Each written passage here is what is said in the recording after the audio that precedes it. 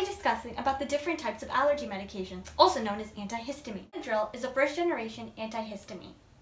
The most important thing to know about Benadryl is that it causes the most drowsiness and the most confusion. You should be cautious in taking Benadryl if you are an elderly, have prostate enlargement, thyroid disease, cardiovascular disease, or glaucoma. The most common side effects with Benadryl are dry mouth, urinary retention, constipation, and blurred vision. When taking Benadryl, avoid alcohol, sedatives, or tranquilizers. Also, do not drive afterwards or operate any machinery. Common second-generation antihistamines are Zyrtec, Claritin, and Allegra.